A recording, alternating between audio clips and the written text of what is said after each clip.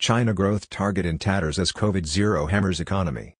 China's commitment to COVID-0 means it's all but certain to miss its economic growth target by a large margin for the first time ever. Economists' median forecast for gross domestic product growth this year has dropped to 4.5%, according to the latest survey compiled by Bloomberg, well below the official target of about 5.5%. Beijing has admitted to missing the goal just once since first setting it 3 decades ago, by mere 0.2 percentage point in 1998. It didn't set a target in 2020, when the coronavirus pandemic first hit. China has never adjusted the target mid-year, so there's no clarity on whether such an option exists or how it would be done. Economists think it's more likely the GDP goal will be quietly downplayed as preserving and creating jobs becomes the priority. President Xi Jinping has laid the groundwork for treating the GDP target as just one goal among several for officials to aim at, writing into a key Communist Party document last year that it should no longer be a sole criterion of success.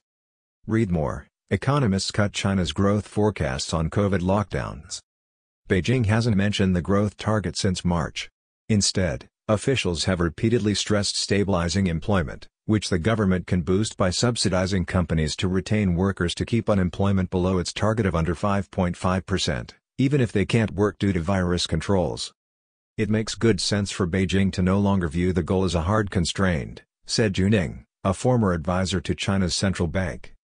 By de-emphasizing GDP growth in favor of other priorities such as national security, controlling financial risks and reducing pollution, missing the target is likely to pose little political risk for Xi, even as he seeks a third term as leader at a Communist Party Congress in the fall. "I don't see missing the GDP target as particularly likely to lead to real blowback," said Jeremy Wallace, an expert on China's economic policy making at Cornell University.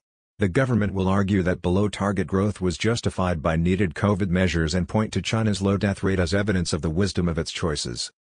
Indeed, the propaganda machine is already whirring.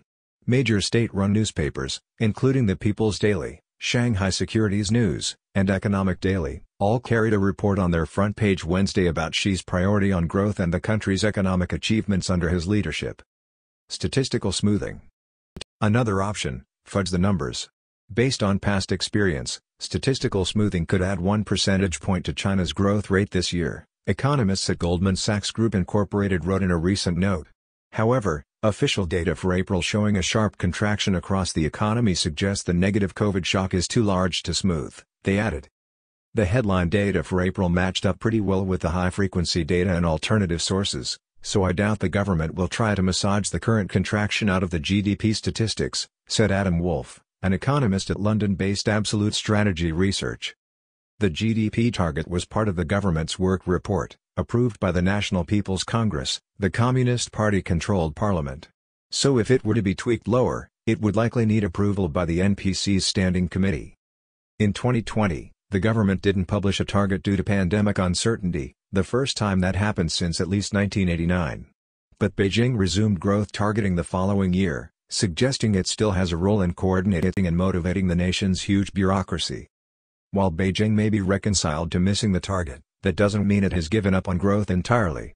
If the economy slows too dramatically, it could be outpaced by the U.S. for the first time since 1976, a development Washington would be likely to seize on as part of a competition over economic models. Read more, U.S. growth seen outpacing China's for first time since 1976. As a result, Beijing could see U.S. GDP growth, which the International Monetary Fund forecast at 3.7% this year, as a baseline. Economists expect additional stimulus, which could include cash handouts to households and financial support for the tech sector. Beijing will try to climb down from the 5.5% target, said Jose Song, an economist at think tank Macro Polo. How Beijing handles the situation in the coming months will matter more than missing the target. If it handles well, it can offset some of the damage.